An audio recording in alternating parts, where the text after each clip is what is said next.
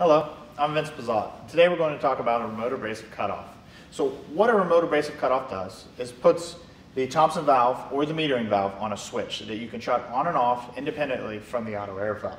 Typically customers will talk about, I've just blasted my equipment, I got to switch hoses, take off my hood, or walk all the way to the other side of the booth, open up the Chicago line or the line you have set up on the wall and blow all the abrasive off the equipment so it's ready to go to paint.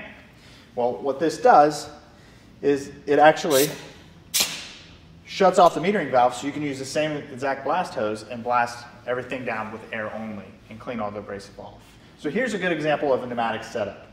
Typically, with a standard system, you would not have this second solenoid. And when you hit the handle, you would open up the first solenoid, the auto air valve, and the metering valve.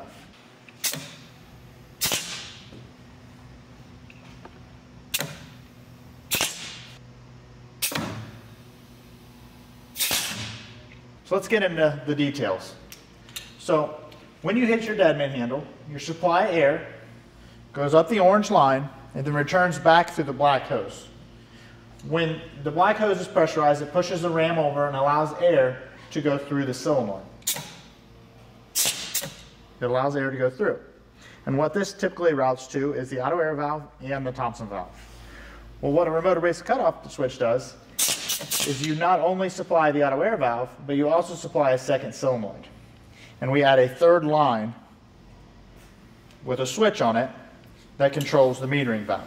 So with the switch off, you should only open up the auto air valve and the first solenoid. When the switch is triggered, it will now open up the first solenoid, second solenoid, and the metering valve. So if you watch closely, the first step will open up the auto air valve and the first solenoid. And then when we hit the second switch, not letting go of the handle, this one actually actuates too and opens up the metering valve.